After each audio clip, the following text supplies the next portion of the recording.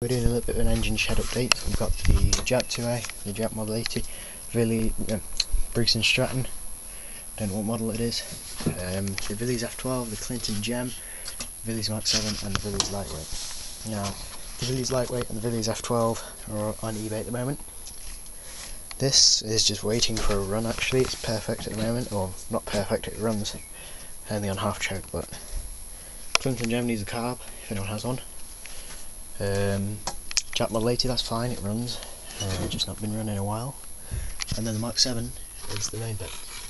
Does anyone know where I can buy piston rings? And if I know where I can buy Mark 7 ones, this is a Mark 7/1, will they be the same? That's one of the main questions, as I don't know, as I don't have a Mark 7 bore or piston or anything, so if anyone knows if they'll fit a Mark 7/1, and if anyone knows what the stroke 1 stands for.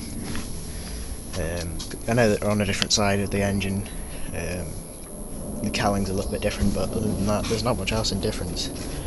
I know that one's at 65cc, so yeah, that's about it. Dogs came to visit. Yeah, that's about it at the moment. The little Stihl chainsaw, the Sanchez chainsaw, I've had the carburetor off and I need to get some chainsaw oil and fuel. I've been getting some stuff ready for the 1000, then some little stove stuff, got some stoves, got this little engine if it doesn't sell on eBay. Had some interest in that one, somebody's asking if I can ship it to the RLA. Harley, that's your stove, just waiting for you. They got all those spark plugs in there, they got wet and I've now dried them all out. Got a load of tins that will be going. Oh yeah, I forgot about the Suffolk. That tin, that tin, that tin, that tin. There's a load of other tins.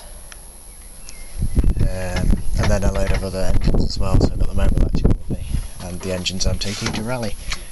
Yeah, the form came through in the post yesterday, which was the ticket to get in. And I've got my engines marked down as a Willys Mark 7, not Mark 7. LZM. Marine engine, and the Delphi marine engine. They're going to be taken by the Anson Engine Museum. So, yeah, that's about it.